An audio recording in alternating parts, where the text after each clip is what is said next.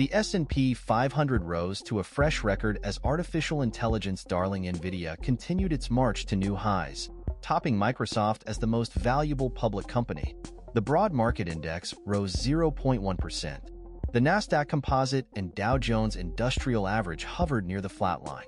You see investors trying to ride this train as long as they can with Nvidia and the usual suspects, but now you also got those second-tier names participating, said Mahoney Asset Management's Ken Mahoney.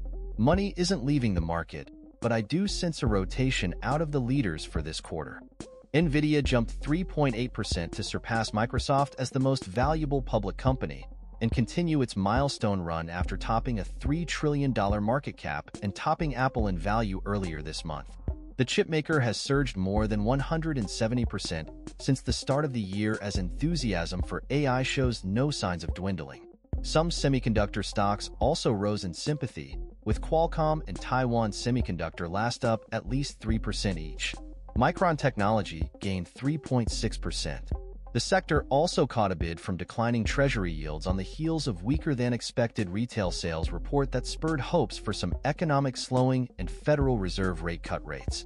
Without the consumer, this bull market is going to stall out, so investors need to see more consumer spending and not a material slowdown, which this report could be indicating, said Chris Zaccarelli, Chief Investment Officer at Independent Advisor Alliance.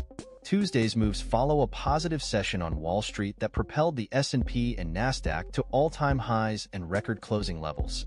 David Kostin, Goldman Sachs chief U.S. equity strategist, joined CNBC Tuesday morning to discuss his raised year-end expectations for the market.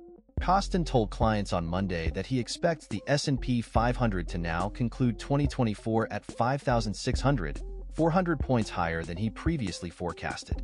This call is tied in part to rapid earnings growth for Microsoft, Nvidia, Alphabet, Amazon, and Meta. The five companies are really driving the market, Kostin said. It's really the story for this year. CNBC Pro subscribers got the inside scoop on Kostin's call on Monday. Here's the stories you may have missed. Alex Herring: over the past 20 sessions, 7 have been positive for the S&P 500 despite the majority of member stocks finishing lower. That has happened just 3 times since 1990, according to Bespoke Investment Group. The last time more days in a period this long saw a divergence. August 2020, when Megacap Technology was believed to be a major beneficiary from the COVID-19 pandemic, per Bespoke. Alex Herring: billionaire investor Steve Cohen's Point72 plans to launch a separate, artificial intelligence-focused hedge fund to capitalize on the boom, according to a person close to the firm's plans.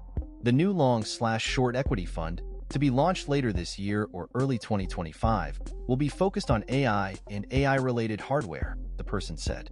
The firm is aiming to raise $1 billion, with Cohen himself and Point72 employees expected to contribute, the person added. Cohen recently came out as a long-term AI bull. He has called AI a really durable theme for investing, comparing the rise to the technological developments in the 1990s. Yunli Nvidia shares gained more than 3% to surpass Microsoft as the most valuable public company. The chipmaker's market value currently sits at roughly $3.3 trillion, following a 172% surge since the start of the year. Nvidia first topped a $3 trillion market capitalization earlier this month and surpassed Apple in market value.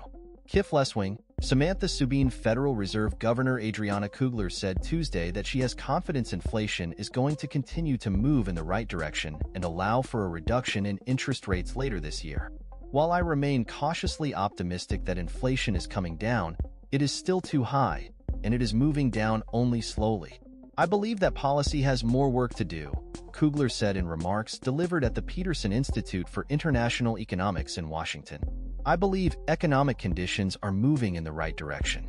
If the economy evolves as I am expecting, it will likely become appropriate to begin easing policy sometime later this year, she added. Jeff Cox: here are the stocks on the move midday. Read the full list here. Sean Conlon: shares of Cedar Fair and Six Flags rallied after the theme park operators announced their merger would finish July 1st. The company will operate under the name Six Flags Entertainment Corporation and use the ticker FUN. Six Flags also announced Tuesday that it will issue a special dividend of $1.53 per share for investors who held the stock through the deal's closing.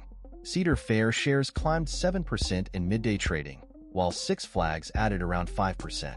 Both touched new highs as excitement over the merger deal continued to drive investor interest.